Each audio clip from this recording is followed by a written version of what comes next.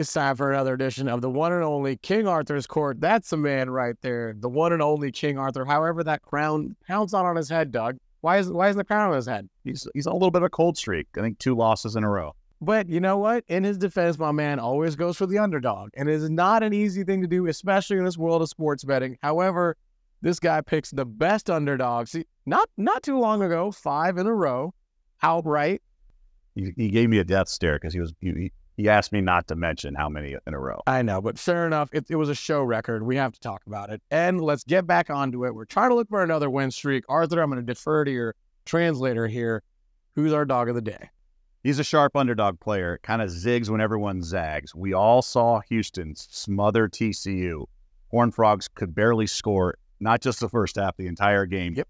Houston rolled them. Arthur, being the savant that he is, he's betting into that. Give him the points, and with a chance of an outright win on the Red Raiders of Texas Tech, catching 8.5. Now, they had one meeting during the regular season, not 2, 1, and Houston blew them out.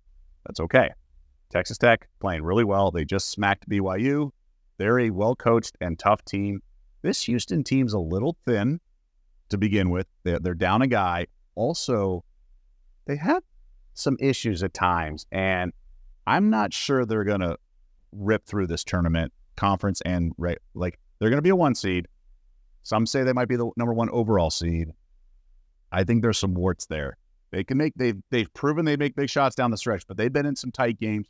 I think Texas Tech, or Arthur does, think they're live dog here. Arthur's going to avoid the warts here. Yeah. And we're going to go Wreck-'em Tech. Is that right? That's a yes. That's a yes. We're going with Tech. That's Arthur's dog of the day.